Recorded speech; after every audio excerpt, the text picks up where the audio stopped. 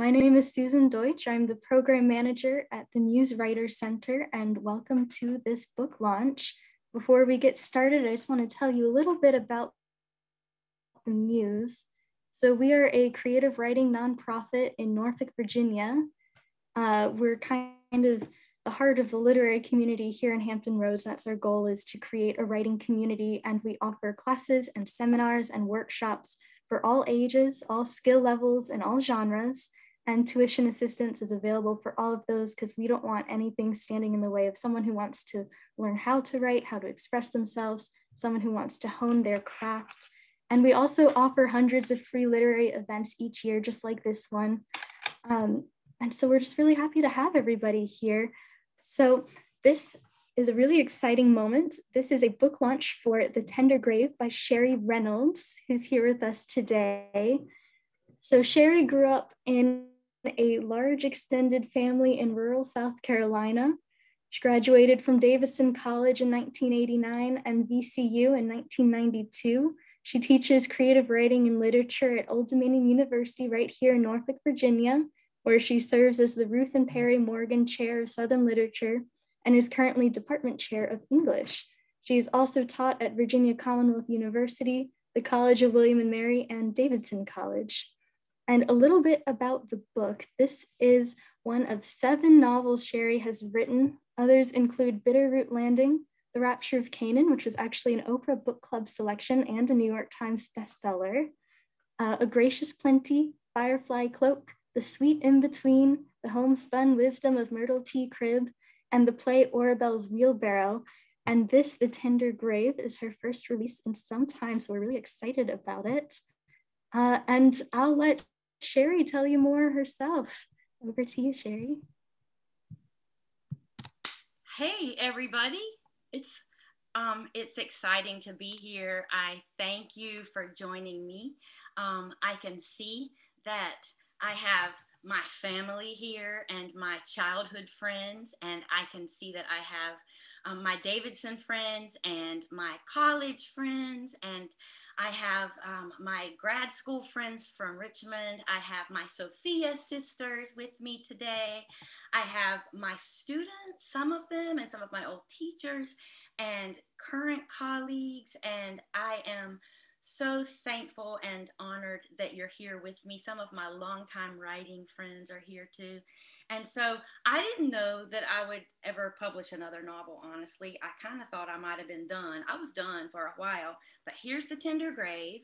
I hope you can see that. I can't see what you're seeing. So anyway, that's probably good, so I won't worry about how I'm looking or this glare on my glasses too much. I'm going to read to you it's going to be about 30 minutes of reading, but I'm doing short sections. I'll intersperse some talking in between, and then we'll have some time for Q&A. So we are in the middle of storms here. I'm on the eastern shore of Virginia. We've got big storms, but they have quieted. I think that's probably because my mama's praying, because she can work it. But we could have a little tornado issue or something like that. I know that some of you over in Norfolk are having that too. I hear that they're a little better in South Carolina right now. Anyway, I'm going to get started. I'm going to read just from the beginning of the book, if anybody has a book and wants to follow along, and then we'll talk. So this is The Tender Grave, the opening. Dory was still a little high. Her blood vessels pulsed all through her scalp, like she was a cartoon character and someone was sketching her a wig that very minute, bearing down with a marker and drawing every strand of fake hair on her oversized fake head.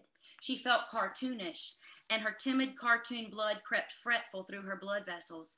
Why was her blood so bashful? And why did it move so slowly? She pictured her blood cells like little hunchbacks all in a line, a chain gang of hunchback blood cells in a comic book of their own, staggering along one frame at a time, going nowhere.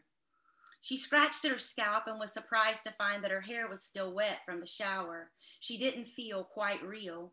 As the lights of the bus station came into view, bright in that hour before morning, yet somehow still dingy looking, her mom veered to the side of the road and pumped at the old Buick's brakes. The brakes didn't half work anymore. The tires were worse, already bald, and it had started to drizzle, so the tires had more than the usual trouble catching. It made her sick, how they jerked and then slid to a stop, still a full block from the depot in that rural, rundown North Carolina town.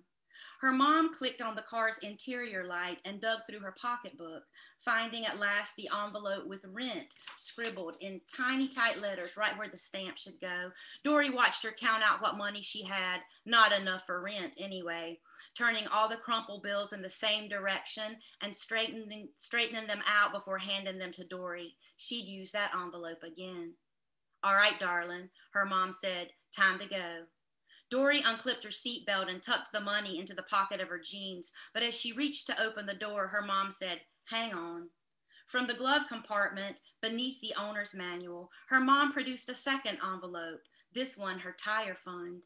She licked her finger and counted through another small stack of 10s and 5s. What will you do? Dory asked. Her mom slammed shut the glove box, shook her head, and shrugged. She pulled out a cigarette, lit it, and took a deep drag. I'll make do, she said, holding the smoke a long time before she exhaled. I've got no choice. The thick smoke lingered between them. Dory tried to hold her breath. The chain gang of blood cells stomped their little boots inside her newly drawn head. I'm sorry, Mom, she replied. Try not to drive on the highway, okay? A deacon at their church, who was also a mechanic, had told them they shouldn't go over 30 on those tires. Just get out, said her mom, but Dory couldn't, not yet.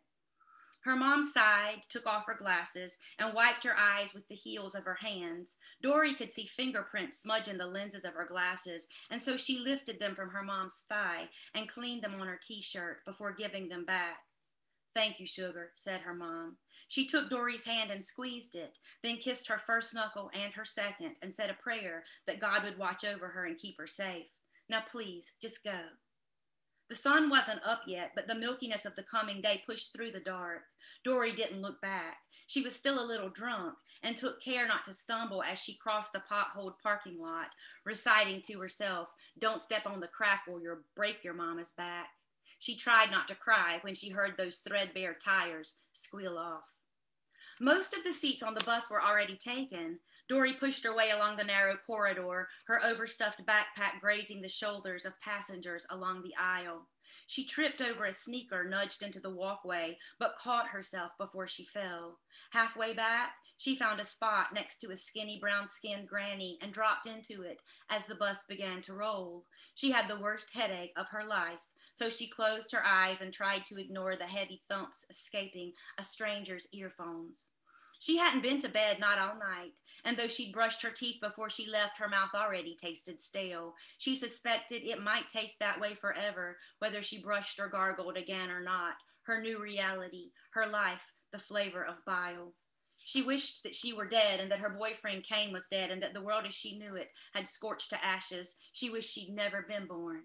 In her mind, she went round and round, like her mom's old patched tires with no treads left, no way to get a grip on anything. It made her hate her mom, that she drove around on old bald tires. Then it made her cry, that she might never see her mom again.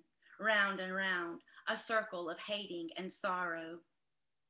At a later stop, when her seatmate got off, she threw herself against the window, pushed her pack into the neighboring space, and tried to sleep, in spite of a crying baby and the dings and sizzles of a video game on somebody's phone. But images from the night before kept intruding, the spray of blood across her favorite coral cami, the blood splats on her canvas flats, her mom, still in her nightgown, shoving Dory fully clothed into the shower and scrubbing her down, saying, oh my Lord, my dear Lord Jesus, then stripping her and scrubbing soap into the stains on her clothes, bits of grass and clumps of dirt swirling around the palest pink water at their feet. The images interwove with the screeches of the bus's brakes, the one-sided phone call of somebody desperate to make it to New York before his brother died, the driver's announcements of this station or that one, the rustle of passengers coming and going. Dory woke with a glaze of diesel exhaust clinging to her skin, an oily coating across her nose and forehead. Someone had stolen her backpack by then. At least she'd had the good sense to keep her wallet in her pocket, a back pocket that buttoned, and her mom's cash buried deep in front. She still had money, but no spare clothes, no phone. She knew better than to use the phone, of course, but it had all her pictures on it. So she turned it off, wrapped it in a t-shirt, and stashed it at the bottom of her pack, Now her pictures were gone too. She had no food or water and no toothpaste or deodorant, which she needed. A ripe fear pulled in the pits of her arms. She couldn't escape her own stink. The bus driver was no help.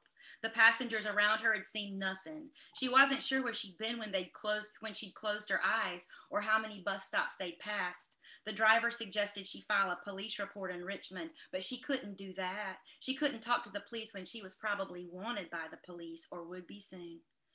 At the terminal in Richmond, she got off anyway, with plans to board a different bus, one headed for the Virginia coast and toward the older half-sister she'd never met. Maybe her sister would welcome her if she was lucky. She bought a bagel from a vending machine, but even with the cream cheese, it was too tough to eat.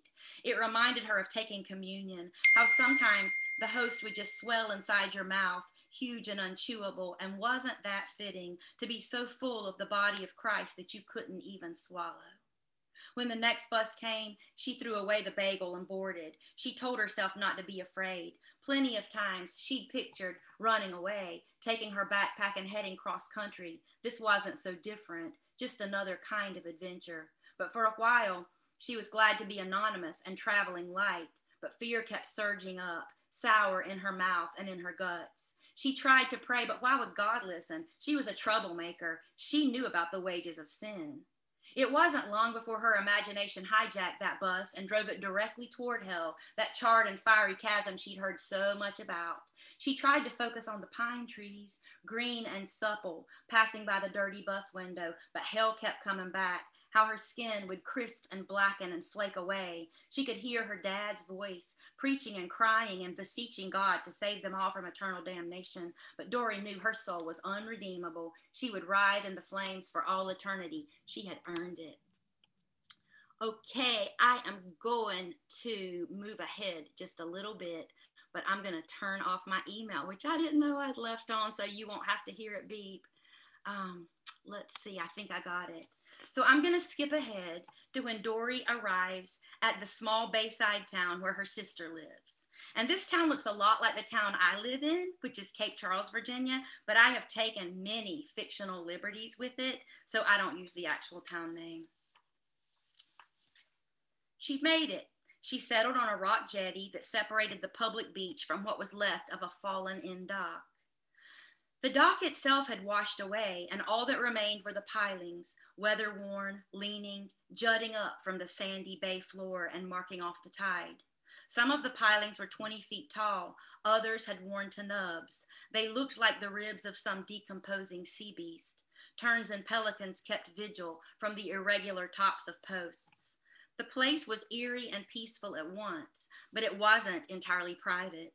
For company, Dory had a chatty little boy playing in the algae along the shoreline. "It's just like salad," said the boy. Salad for stingrays and sharks. He picked up a leaf of the slimy-looking sea lettuce, shook away clumps of sand and brine, and stuffed it in his mouth. "Yuck," said Dory. She'd never been to that beach before, had never seen that kid before, had never tasted seaweed in her life and didn't want to, but she was hungry. Except for some cheese puffs, she hadn't eaten since the too tough bagel the day before. The boy spit and giggled. "It's gritty, but it don't taste that bad. Be better with ketchup, though. You want some?" "No thanks," she said. She wished he'd scat. That's what her mom used to say when she wanted alone time. Scat. But this kid was going nowhere. The air was thick and muggy, and the gray sky faded into water the color of knives. In the distance, church bells rang 3 times and played a hymn she recognized, though she couldn't remember the words. The boy said, "You're not supposed to be down here. This is the working beach. The tourist beach is down yonder." He pointed south, where a few beach chairs and umbrellas randomly freckled the sand. "This ain't where you go to get a suntan, I'll tell you that." Dory shrugged. "What are you doing here then?" "I ain't no tourist," said the kid. "I'm waiting for my daddy." He motioned to a man in waders walking out among gray pilings, a 5-gallon bucket in one hand, a crab line in the other. Dory wished she was on vacation. "I'm not a tourist either," she replied. That seemed to satisfy the boy. He was maybe 7, wormy looking, brown from the sun. He wore only a pair of cut-off shorts and scratched at bug bites all over his arms and back and belly, his legs, and even his head. Red whelps peeked from beneath his crew cut, some of them scabby. The boy found a stick and dragged it along the shoreline, holding it up to impress her with the seaweed and lettuce he'd harvested. That's nasty, Dory called back. It is not, he said. I'll show you how to make tater chips. He rinsed some of the lettuce in the clearer water just beyond the gunk that had settled over the rocky place where a bay met sand. Then he climbed up on the jetty next to her. Once you clean it, you just tear it in pieces and stretch it out on the rocks like this. Carefully, he draped each bright green leaf on the sunny granite. You wait for it to dry out good and crunchy, he explained. Then you got tater chips. From out in the water, the boy's father hollered, Hey, Randy, quit bothering that gal and bring me the net. I ain't bothering nobody, the kid yelled back, but he scrabbled down the rocks and waded out. While he was gone, Dory climbed down too and paced that empty strip of beach, finding oyster shells and pieces of broken bottles littering the edges, bits of rock and dried out legs of dead crabs in the sunshine. The pilings were shorter closer to shore. You could peek right down into the hollowed out centers of some of them and find cracked shells or stuffed down candy bar wrappers. Dory rolled up her jeans and splashed her way just far enough to stand among those pilings with their seagulls perched atop. It was such a quiet place. Softly lapping water, occasional squawks of laughing gulls, a good place to clear her head and work up her nerve before she went searching for the older half-sister she'd never met. She would need to look cute, even though she couldn't possibly be cute, given all she'd been through the past couple of days. She'd need to be charming. She could still be charming, or at least she could try. She examined the posts and found tiny black snails and hairy-looking grasses growing against the wet wood. She found barnacles and algae, and in the distance she saw the boy's father thigh-deep and pulling in one crab after the next, surprising them as they feasted on what grew along those posts. In a while, the boy ran back to find her. Hey, he called, what's your name? She wondered if she should make up a name, but in the end she told the truth. You want to be my girlfriend? He asked. I'm too old for you, she said and laughed. She was 17 but could pass for 20. Besides, I got a boyfriend already. Just thinking of him made her choke. The boy shrugged and said, That's okay, I'll show you my hideaway anyhow. He led her up the bank to a hot place where the high tide couldn't reach, talking all the while. Dory was glad to be distracted. They stepped over rocks and broken bricks, then to hot sand pocked with holes from ghost crabs shying from the sun. Creeper vines and grasses mask a place where trees had tipped over, leaving wiggly roots partially exposed and partially embedded in the ground. Trees with scoliosis, their lowest branches grew against the sand. The boy pushed back some vines to reveal a shady, shallow cave beneath one tree's contorted branches. Come on in, he said. He had a little braided rug in there and some plastic army men he kept inside a cookie tin. He crouched on the rug and Dory sat beside him and he introduced her to his army. The vines and leaves against her neck kept making her think there were spiders on her. Again and again, she slapped at nothing. You come here every day, she asked. Just Sunday, said the boy. My granny's sick, so we bring groceries every Sunday. Then me and Daddy come down here and crab while Mama visits and rolls her hair. Oh, she said. Mama fixes chicken and puts it in mason jars so Granny can eat it all week long. She don't eat that much, though. Dory's belly grumbled. Sounds like you could eat a whole jar full of chicken, said the boy. Does your Granny live here, too? No, said the girl. She didn't mention her older half-sister. She hoped her sister hadn't moved. She had a name and an address memorized long ago from an envelope with a postmark so faded you could hardly read it. As soon as she worked up her courage, she planned to scope things out. I'll show you where my granny lives, the boy offered. It ain't far. So she followed Randy out of the cave and he led her down to the water, then around some rocks on the far side of the pilings and back to sand again. From there, he pointed out a small bungalow that sat alone about a quarter-mile inland, huddled between squatty fat trees at the far edge of town. That's my granny's house, he said. Does she live there by herself, Dory asked. Yep, said the boy. Maybe you should move her to the nursing home so she can hang out with other old people. She's too old and set in her ways, said the boy. She don't even go to church no more. Only place she goes is therapy to get her broke shoulder worked on every Tuesday morning at 11. You ever been to therapy? No, she said. It feels good, he said. Some Tuesdays I sneak on the table next to my granny and let the therapist stretch all my muscles. The boy's father called to him again. Randy, get over here. You better go, said Dory. He sounds mad. But Randy didn't hurry. He just shrugged and made little squiggles in the sand with his toes. If you be my girlfriend, he said, I'll tell you a secret. You're a mess, said Dory. I already told you I got a boyfriend. You wouldn't want me to two-time him, would you? Well, yeah, said Randy. It's a really good secret. Okay, she said, just tell me.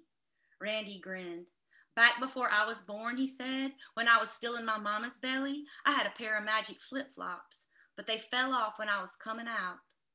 Oh, yeah, said Dory. They're probably still in my mama's belly somewhere. Dory laughed and said, you think? If I had them flip-flops, I could jump from here to that pier, way down yonder. He pointed to a place so far down the beach that you could barely make out the people fishing. Just leap right up and land way over there. I need me some shoes like that, said Dory. I can still remember them, Randy told her, from when I was a tiny baby, not even yet born. So Dory is, so I'm taking a break now to tell you a little bit. I'm going to jump ahead. That's what I'm going to read you from the Dory section. Dory is one of the main characters. The other main character is her sister, Teresa. And I'm going to read a section of Teresa's in just a minute. But before I do, I want to tell you something about Randy. Randy has 3 sections in this book. He's at the very beginning, he's at the very end, and he's right in the middle. And part of what Randy represents really is innocence and magic. And Dory has committed a terrible crime, by the way. She's running from having committed a hate crime against a gay boy in her school. And Randy is actually her teacher. And he is just a really special little figure in the book. He's been my teacher too. And so I wanted you to have a little sense of his voice in case you need him to be yours. I'm going to jump on up now to Teresa. So this is Dory's sister that she's never met before. They haven't met yet, and I'm going to pick right up and go with the very opening Teresa section. Teresa paused at the end of the pier, took her phone from her pocket, and scrolled through her playlists, looking for music to pump her up, something peppy enough to transform her leisurely morning beach walk into a full-blown exercise routine. But she hit a button by mistake, and instead of Lady Gaga, out came the voice of sperm donor 8466, their runner-up. Apparently, the last time she synced her phone, she transferred the donor interviews along with her new music. Donor 8466 was an entrepreneur, an easygoing laughing guy, and a winemaker with plans to one day purchase his own vineyard. Both she and Jen had liked him a lot, much better than the donor who came in third, a doctor with a scratchy voice who couldn't even think of a favorite childhood memory to share. They downloaded audio interviews for their top 3 baby daddy contenders, but even though the doctor was the closest physical match to Jen, they'd eliminated him right away once they heard him speak. In the end, they'd chosen donor 9721, a lawyer, and they'd gone through 6 rounds of insemination at the fertility clinic across the bay, paying extra for their lawyers' graduate degrees, but they still weren't pregnant. Teresa stopped along the shoreline to flip over a horseshoe crab. Mating season was complicated business for them too. On June nights, when the tide was high and the moon was full or new, the horseshoe crabs crawled out of the bay and onto the beach to breed, large females tailed by smaller males. Inevitably, some of the males got stranded on their return trip, flipped onto their backs by competitors or the tide, and left exposed and desperate as the sun came up. Teresa tickled the legs of the crab to make sure it was still alive. When it kicked back, she lifted the edges of its shell, carried it to the water, and watched it slowly drag itself out into the bay. Listening to the entrepreneur's interview felt a little like cheating, given that they'd already committed to the lawyer, so she scanned her phone and found his interview. As she made her way down the beach, flipping one horseshoe crab after the next, she noticed something troubling about the lawyer's voice. He was a whiner. Everything he said came out as a low-grade complaint. Why hadn't they detected that before? He liked law, but really he wanted to be a writer. He'd done some writing, but just textbooks for law students. No wonder they hadn't gotten pregnant. Even his sperm was ambivalent. Jen had been a big fan of the lawyer from the start. She hadn't finished college and was impressed by his credentials. More than that, she liked him because he was a reader and subscribed to the symphony. She wanted a kid who'd be artistic and soulful and smart.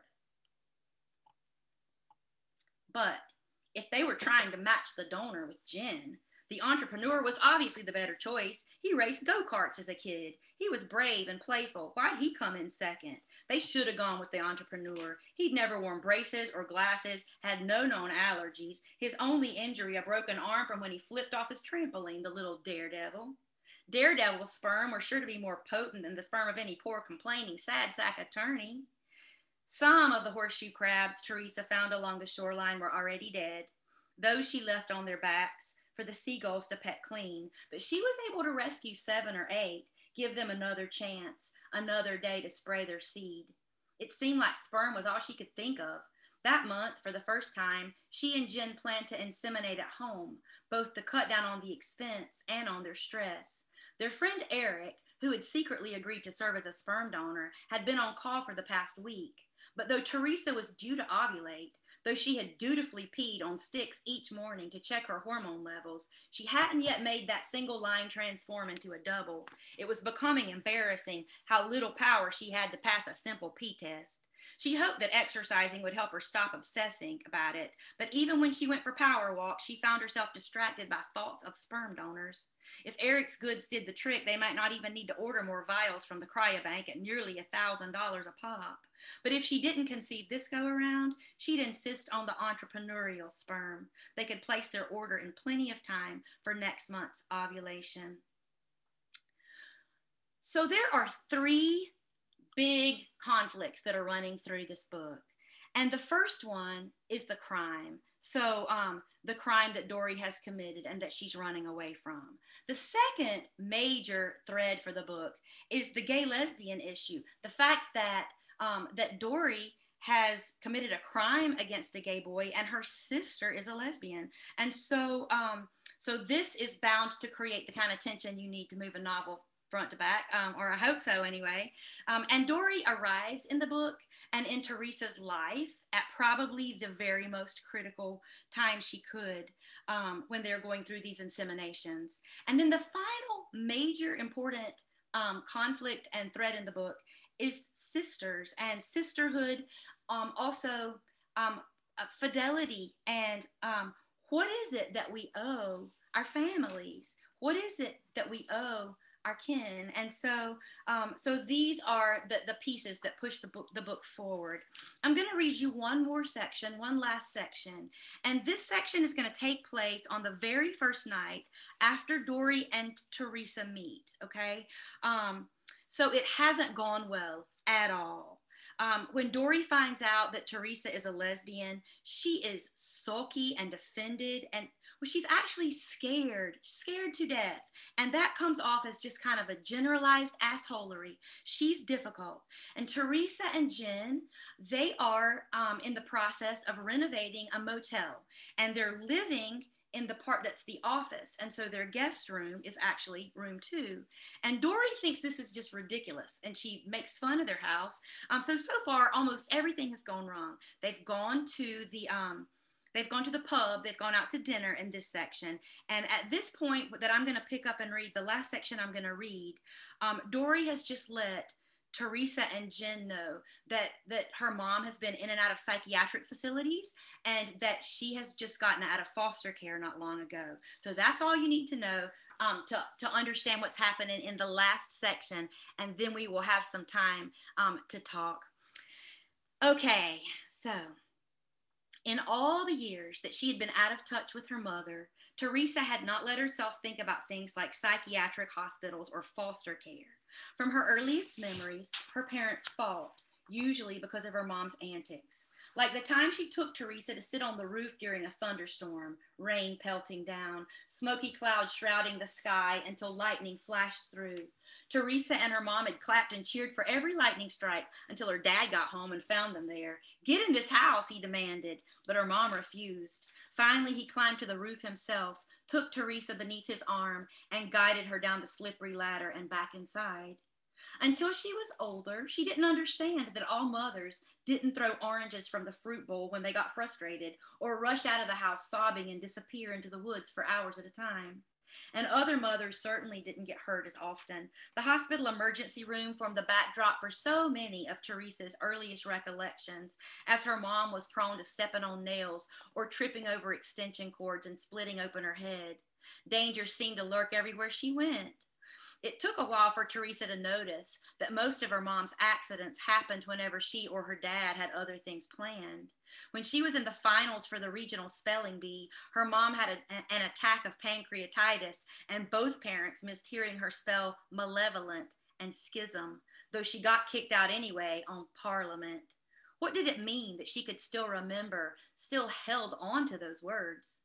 And then, when she was in 11th grade, her mom had run off with the Baptist preacher, a married man no less, leaving Teresa and her father to face that blistering scandal.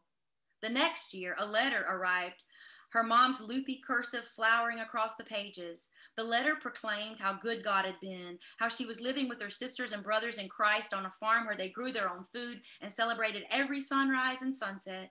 She invited Teresa to visit and even join them there, but her father was sick with emphysema by then. It took him nearly 3 years to choke to death. Her mom didn't show up for his funeral or help Teresa resolve any of the family affairs.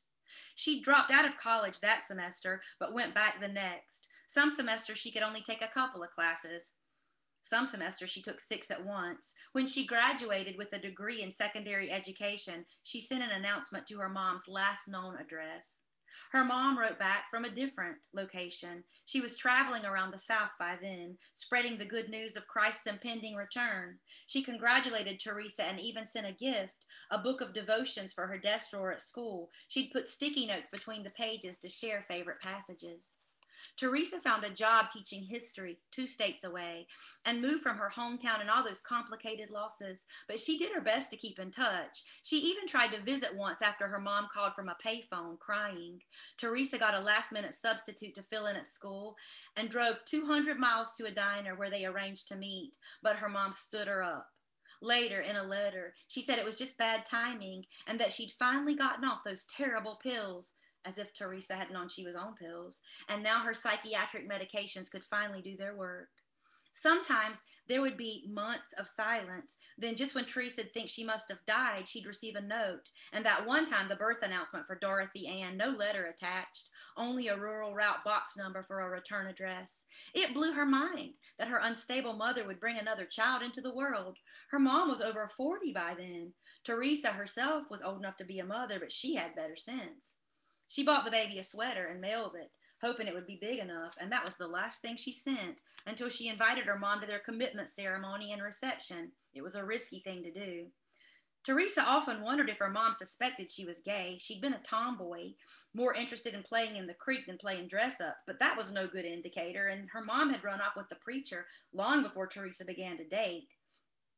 Even after she started seeing women, there was no occasion to come out to her mom, and anyway, she didn't need another reason to be rejected. Then Jen came along. With Jen, she fell in love, and all the cliches about love seemed true. She was over the moon, brought to her knees. Silly as it seemed, she wanted her mom to share her happiness. As unlikely as it seemed, she wanted her blessing. At the very least, she decided she should give her mom a chance to know and love Jen. What did she have to lose? She anguished over the letter she included in the envelope with the invitation to their commitment ceremony. She could still remember how her belly cramped as she waited in line at the post office to be sure she'd included enough postage, but all that anxiety was wasted. There was never a reply. She can't help it, Jen tried to console. If she's as evangelical as you claim, she probably can't say anything without condemning your lifestyle. You know the old saying, if you can't say something nice, don't say anything at all. And her mom didn't. Over the years, Teresa's hurt and anger dissolved into numbness, and when same-sex marriage became legal in Virginia and she and Jen tied the knot again, it didn't even occur to her to share the news. In fact, her mother's absence became no more noticeable than a pepper shaker missing from the table. Most of the time, it made no difference, though every now and then, a little more spice would have improved on an already fine recipe. By the time Dory arrived at her door, Teresa had seriously believed she was over her mother. But there, in the pub with Jen and Dory, she could hardly swallow her fish and chips for the guilt. Maybe there'd been a reply lost in the mail, or maybe her mom never received her letter and invitation. She might have moved to a different address by then. Why hadn't Teresa given her the benefit of the doubt?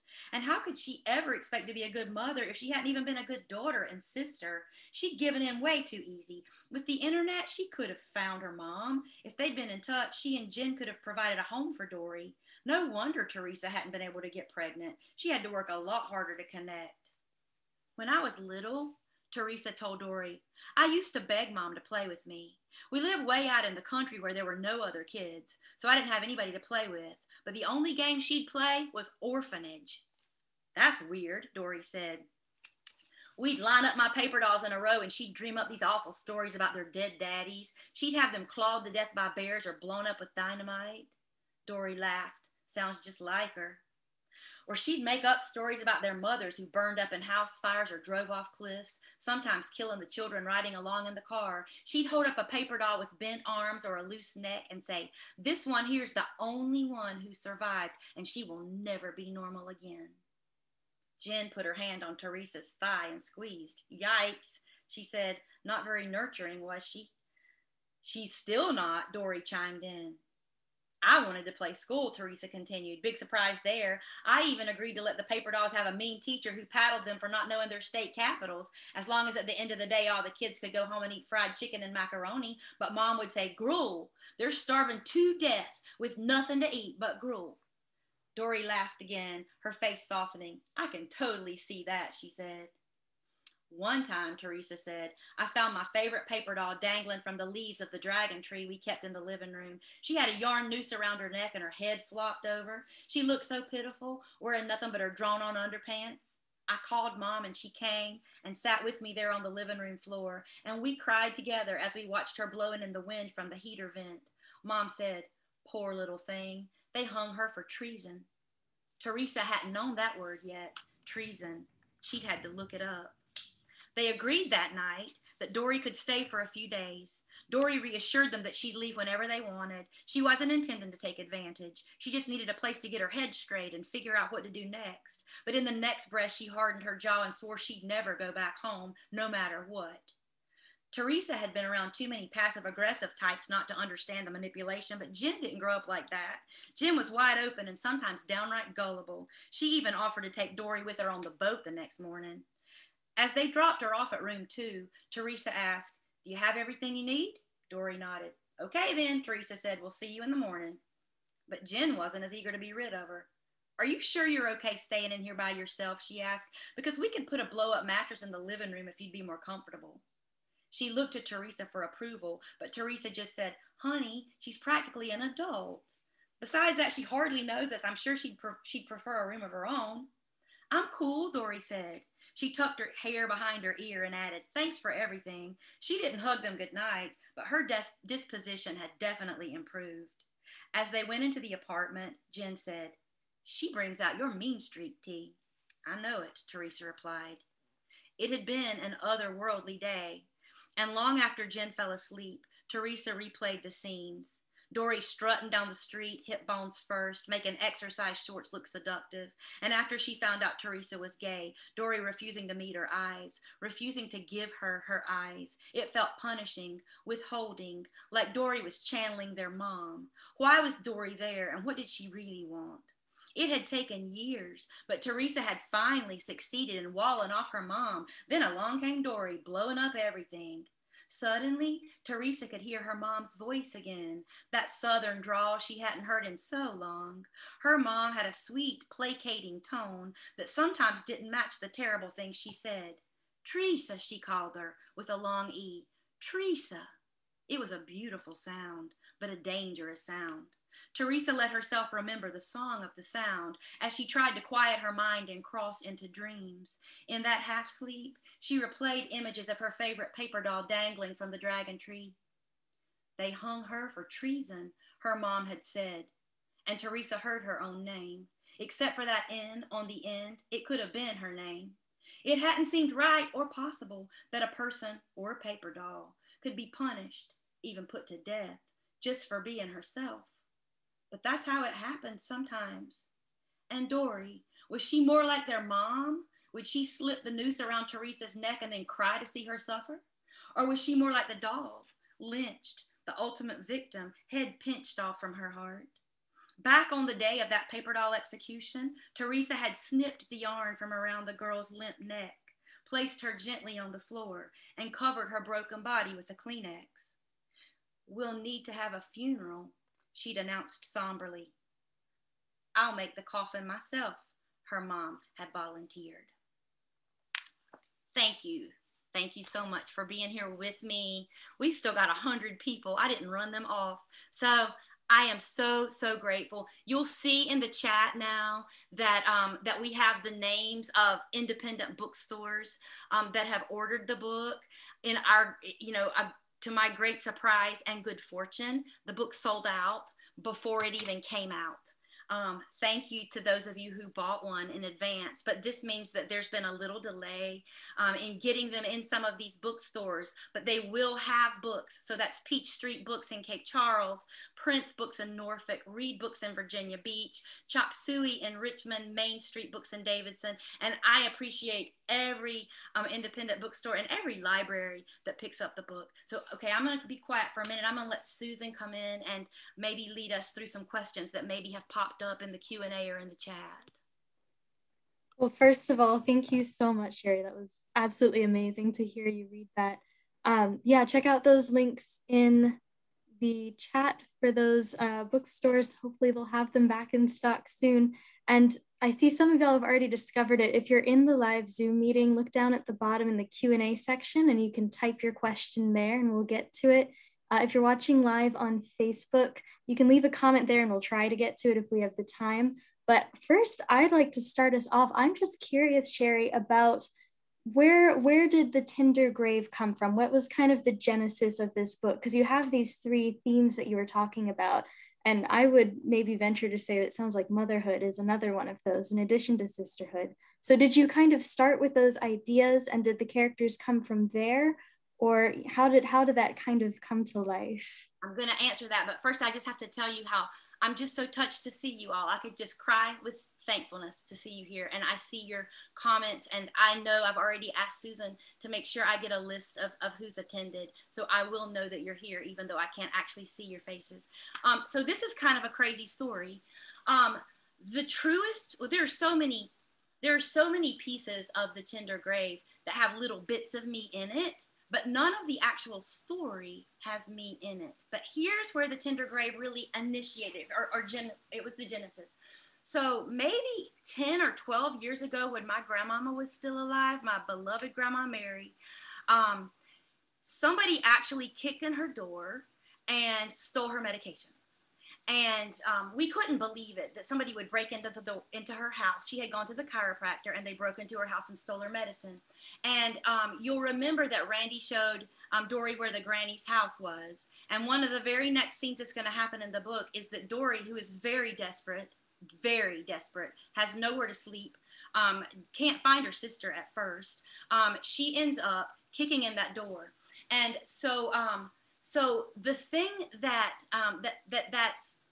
story about what happened to my grandma was a really important story because it was so horrifying to us. Grandmama was the queen of our world, and we didn't want her to ever be afraid. And very much like Randy's granny, she was just like not interested in getting an alarm system. She was much more, I guess, generous than I could be. And she was saying things like, it's probably just some sweet old poor drug addict, right? Like she saw the kindness or the potential for kindness in this person. And the reason was that they didn't ransack her house. They just went right in and they stole the drugs. And then, she was on a lot. But anyway, she had a lot of nerve pills in there and they kept getting stolen. And so anyway, that moment, I knew pretty quickly that moment was going to be something that I would be dealing with for a long time because it brought out the vindictiveness in me. Like I wanted to be more like Grandmama, who would be able to just say, I'm letting that go, right? But instead, like I wanted to kill them. And in fact, I would say, I didn't know this when I was writing it, but I would say that fury in me, I use in Dory at the time, because later on in the book, you would hear the story of the hate crime, right, of what happened when she hurt this person terribly. And I wanted to explore rage, I guess, in some ways. The other thing about this that's kind of wild is, of course, that's not the center of the book. It's just something that happens in the book. It doesn't even happen at the very beginning. It's probably, I don't know, it's probably in the first 30, 40 pages, I guess, that she kicks in the granny's door. But what happens is I end up working both backwards and forwards from that, right? Because the question, the first answer, like as a fiction writer, when I have something like that and I'm fictionalizing it, I think, well, who's the first person you would expect to kick in an old lady's door and steal her meds? And you go to that and you make them a bad person, right? You make them a heartless, thoughtless, unredeemable person.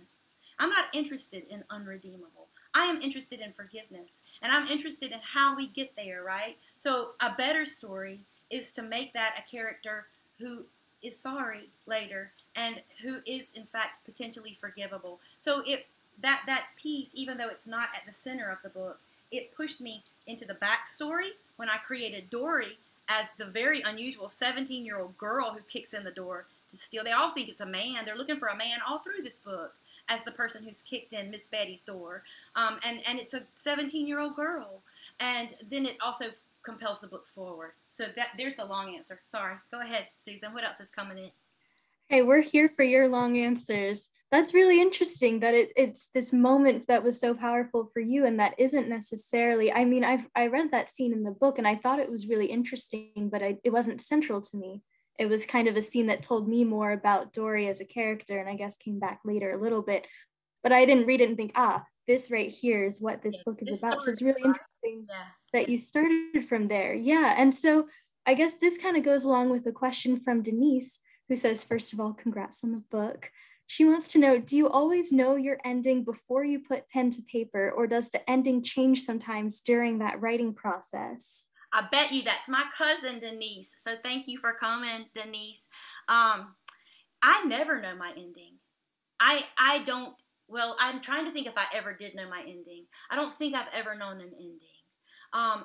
What I know, I guess, something starts me and then I follow. And every choice that I make as I follow what has been, what I can't help writing, eliminates all these other things. So I guess I would kind of describe it like if I knew that I was going to drive to California, I would end up in California probably, but there are so many routes that I could take to get there.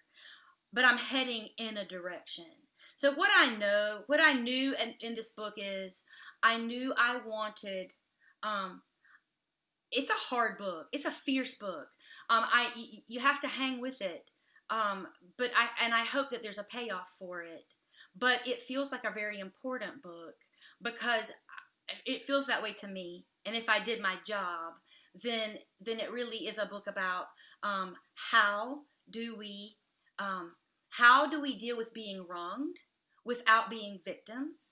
How do we forgive ourselves? How do we move past our own flaws? And how do we find a way to redemption? And so I knew that I was headed for a place in the end that was a better place for both Dory and Teresa.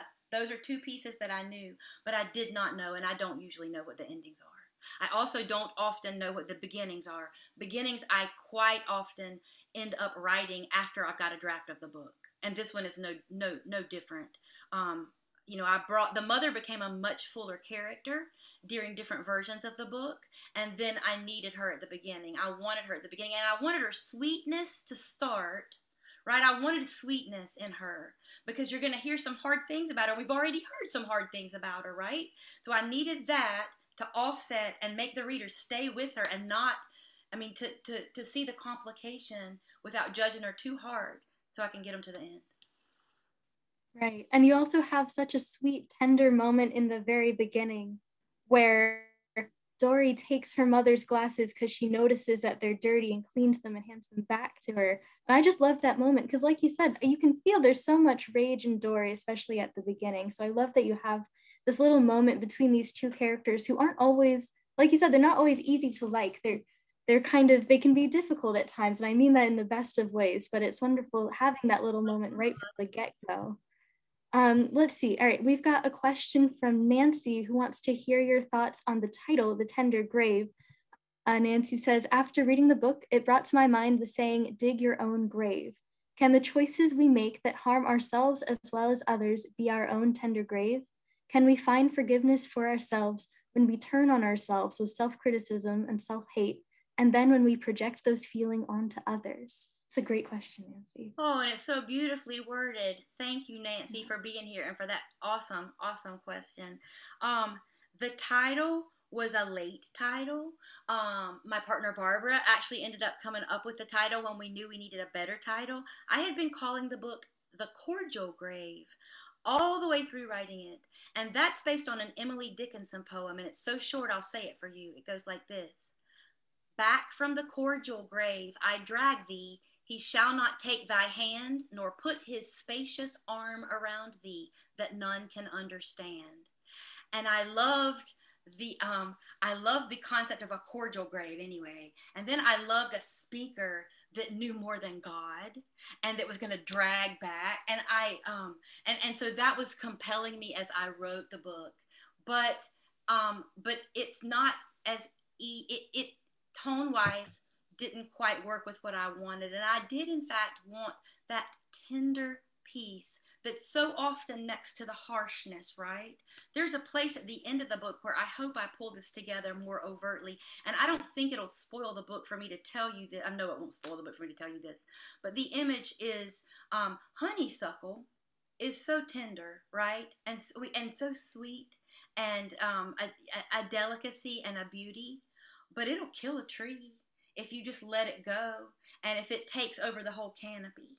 And I use that image that something so sweet and something so tender can be murderous even, right? Even without meaning to. So I was playing with that, but I love all those associations that Nancy brings in, and also some of her thoughts about, how we can find our own tenderness, I hope.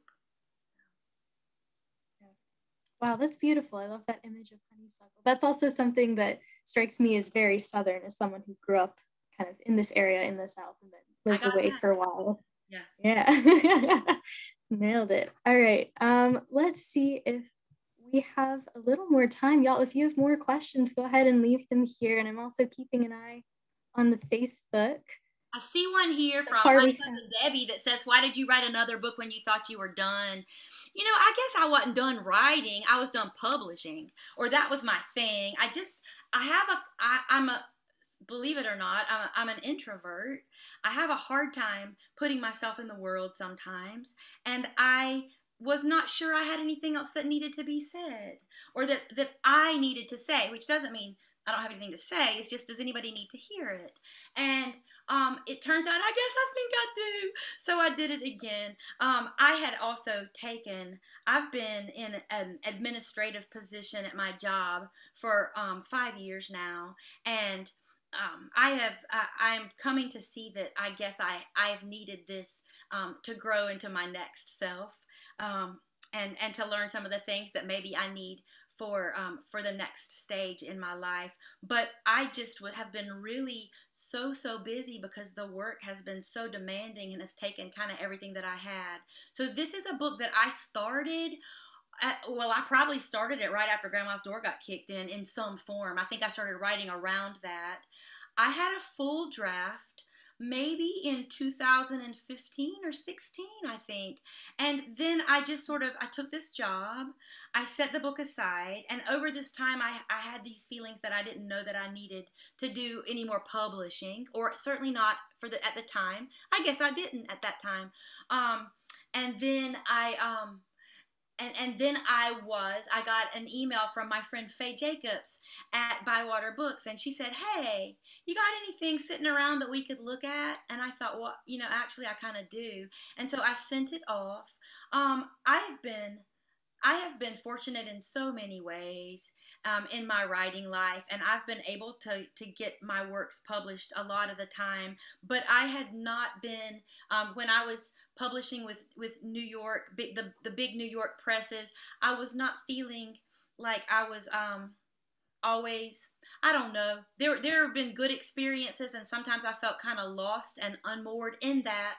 And one of the things that I love about Bywater is that it's small and such a family, and that they've been able to it's been a very different experience, and that's one of the things that's made it possible for me to publish, is to think I like going with an independent publisher, and I like working with people that I end up knowing, and so that's been a good piece.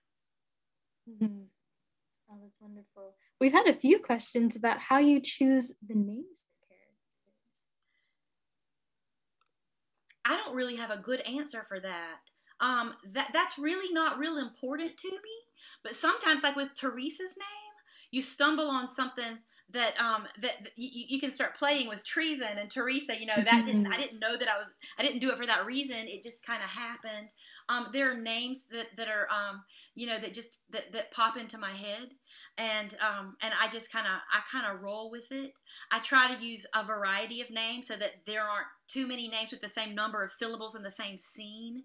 At this point, I've published a bunch of books now, and so I try not to repeat characters. I could. I may have already done that in terms of names, reusing names, especially with minor ones. But I don't have a very interesting answer for that. Thank you. All right, let's see. We only have time for maybe one or two more questions, and there's actually one over here in the chat from Ginny. So how do you create your characters so fully? Do you create them and then put them in these situations? So I guess we touched on this a little before, but yeah, I guess do they spring fully formed from your head as though you're Zeus, or do they kind of keep growing, and do they take you by surprise? Do you draw from people you know in real life? Well, so sometimes I do. Jenny Painter is one of my old students, and she is in Guatemala now. So that is a real sweet thing to see her here. Thank you for coming, Jenny. Most of my characters do not come out fully formed. Most of my characters are, I'll have some piece that I'm playing with, that I'm working with, and then I will learn about the character by backing up, by figuring out, well, how did they get in this situation? Who is this and why? The example that comes to my mind isn't even from this book. It's from my novel. Oh gosh, I forgot the name. The Rapture of Canaan, and it was I had a baby. I had a dream. That's how that book started. Is I had a dream of a baby with his hands seamed together, and I said, well, who would that book be? Who would find that interesting or meaningful that his hands were seamed together? Well, obviously a religious group would find that interesting. And then I said, well, who would be the natural mother for that child? And I'm like, well, it would be like a Virgin Mary. And then I think, oh, no, let's really mess that up. Let's make it a teenage kid who's pregnant with her cousin and thinks she might be having a new Messiah. And I get that little piece. And then I start looking at her and thinking, well, golly, how would she be? How did she get there, right? And so then I just sort of start letting those characters, I'm thinking about, how when you get candy, cotton candy, and it just, you get a little bit on there and it just spins and spins and spins and becomes bigger and bigger. Yep. So that's kind of how characters come for me. But usually I've only got a little bit of cotton candy on there for a while. I have to get through the whole thing, and then I put it away for a while, and then I come back and I see richness. In this book this particular book, Dory's character was the trickiest and the hardest to do, and I hope I did it right, because in the end, I was afraid she was too hard, and the danger, anytime you gamble, right, it can go either way. The danger is that I maybe went too far the other way to try to find that space between them, but it's always a process, yes. Right.